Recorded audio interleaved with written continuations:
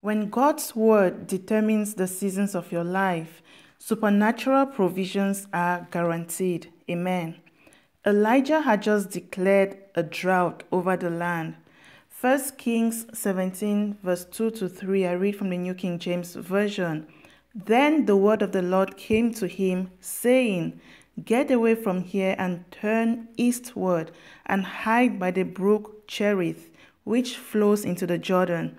And it will be that you shall drink from the brook, and I have commanded the ravens to feed you there. Amen.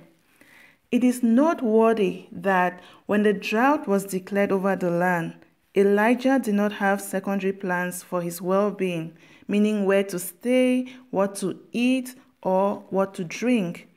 It took the word from the Lord to Elijah in order to transition from where he was into his supernatural provisions. Amen.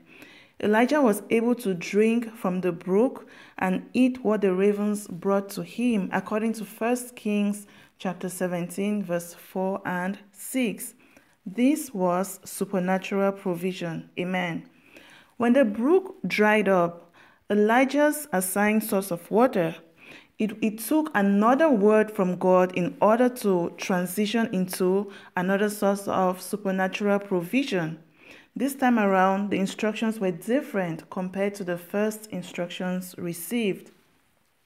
1 Kings 17 verse 8 to 9, I read from the New King James Version. It says, Then the word of the Lord came to him, Elijah, saying, Arise, go to Zarephath, which belongs to Sidon, and dwell there.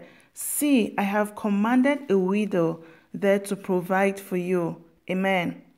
Now, although the drought was ongoing, Elijah's needs were still being met through this widow, as God had instructed him. Amen. My question to you is this: are you trusting God for provisions or supernatural provisions? Could it be that your provisions or supernatural provisions are wrapped up in one instruction from the word? Could it be that your disobedience to his word is the reason why you are not experiencing increase?